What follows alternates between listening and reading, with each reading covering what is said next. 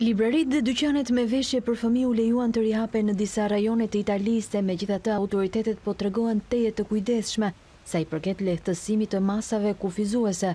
Disa qepena u ngritën në lagjen Trastevere në Romë të martën pas dezinfektimit të dyqaneve, e megjithatë rrugët vijuan të ishin kryesisht të shkreta. Qytetarët e mbështesin qasjen e përmbajtur të qeverisë. Mendoj se gjëja e duhur është që të shmanget çdo mundësi për përhapjen e virusit. Natyrisht jeta normale duhet të rifillojë, por pa harruar se rreziku është shumë i lartë.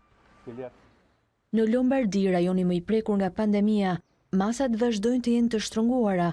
Autoritetet lokale në disa zona kanë vendosur të shtyn hapjen e librarive deri në fund të muajit.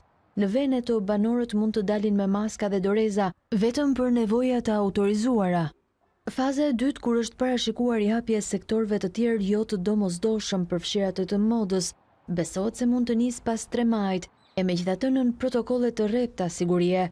Për shkollat, shtatori vlerësohet si afati më i mundshëm për rihapje, ndërsa sa i përket pushimeve të verës, autoritetet sigurojnë se italianët do të mund të shkojnë në det, po konsiderohet mundësia e një distance prej 3 metrash largësi mes çadrave dhe ajo e përdorimit të barrierave prej peçiklazi.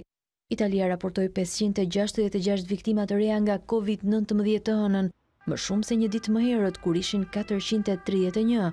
Megjithatë numri të infektuarve ul sërish me 3153 raste në 24 orë.